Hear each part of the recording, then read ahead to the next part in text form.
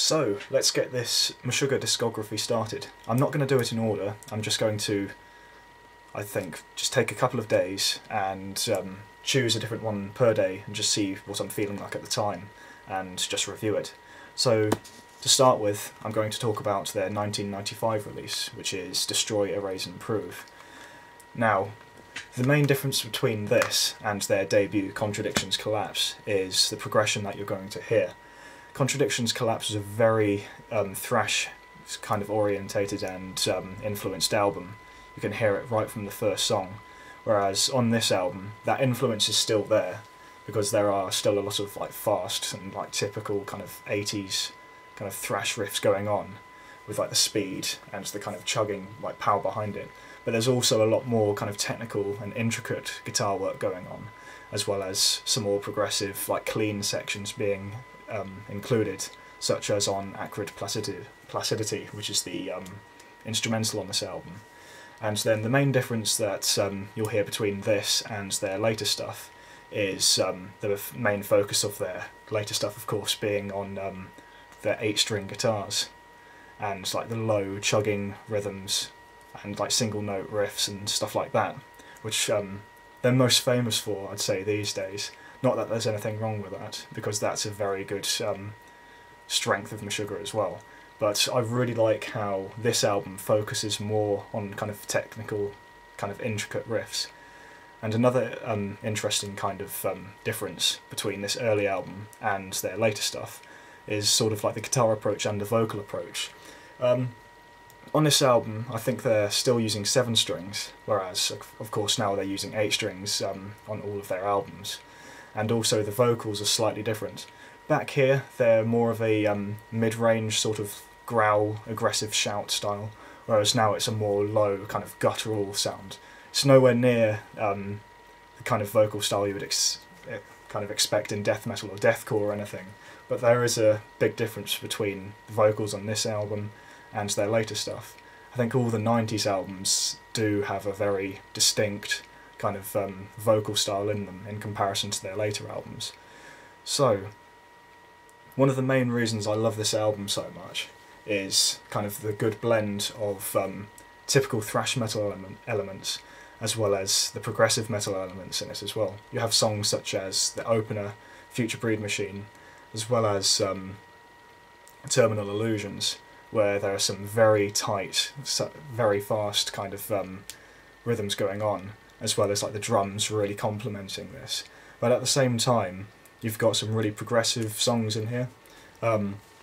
Future Breed Machine's another good example of this. You've got the siren going on in like the background of like the first riff, and some really cool, like, I wouldn't quite call it a breakdown, but you could almost see it like that. And the rhythms on here kind of set it apart from their like more thrash-based stuff. And if you are familiar with Soul Niger Within, which is Frederick Thorndale's solo project from the 90s as well, the final song, Sublevels, will sound very familiar to you.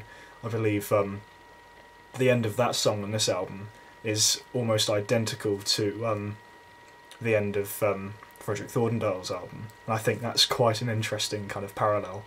Both of those are fantastic. I absolutely love Frederick Thorndale's Special Defects album. If you haven't listened to that, go get yourself a copy. It's awesome. I might have to do a review of that. Yeah, it's awesome. So, one of the other kind of strengths that this album has is how it's technical, but it's not overbearing. Future Breed Machine, again, is another good example of this. The opening like main riff is very fast and very tight, but it's funny, I heard this riff being compared to Lamb of God's Black Label, and I heard some say, oh, it's exactly the same riff, you know, it's a complete rip-off. It's not. It sounds similar, I can definitely hear that, but I think with this song on this MESHUGGAH album, like some of the notes are like moved forward a bit, so like more of the notes are being played on the offbeat, which gives it a bit more of an interesting kind of feel. Something that you're not going to hear on like speed metal or something like that. And I guess one issue that sort of needs to be addressed with this album is the whole gent thing. The song Soulburn, which I think is the third song, I I've heard a few people kind of view this song as like the beginning of Gent or whatever. Some people think that this is like a good example of where that term comes from, with the guitar tone, like the opening kind of chugs of that song. I personally think that the beginning of Sublevels is actually a better example of that guitar tone, and is a nicer and more interesting sounding riff. So I'd listen to that if that's something that interests you on this album, if you're wanting to look at, I don't know, the origins of this subgenre, if you want to call it a subgenre. I personally don't.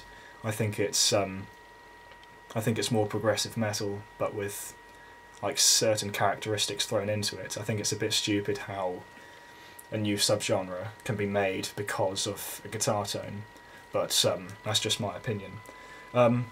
I think a couple of the weaknesses this album has is just the sound and production of this album, just in my personal opinion. I think there's no kind of mid in the guitar tone, and that's almost kind of typical for a 90s album. It reminds me of Pantera, especially the Far Beyond Driven and the Vulgar Display of Power album. Actually, it's funny. Pantera do get ripped on a bit for having absolutely no mids in their guitar tone, and I think this album does suffer a little bit from that. And also the song Acrid Placidity, the instrumental song. While some of the melodic progressions that the song goes through are quite nice, I personally don't think it has much of an impact on the album, and how it's in the direct centre of the album, it just sort of weakens the flow of it a little bit. But that's just my opinion. But overall, I would give this album a strong 8 out of 10. I probably should mention that this is my favourite Meshuggah album from the 90s. I just love the different styles that you can hear coming through on this album, and it really is where Meshuggah started getting their feet, and you can really hear where they're starting to go now. I don't think you get that on Contradictions Collapse. It sounds more like a thrash album, but with some progressive elements in it. But this is a definite kind of step forward from Meshuggah, where you can hear where they're going. Strong 8 out of 10. Highly recommend it. Look forward to the next Meshuggah kind of album review. Thanks.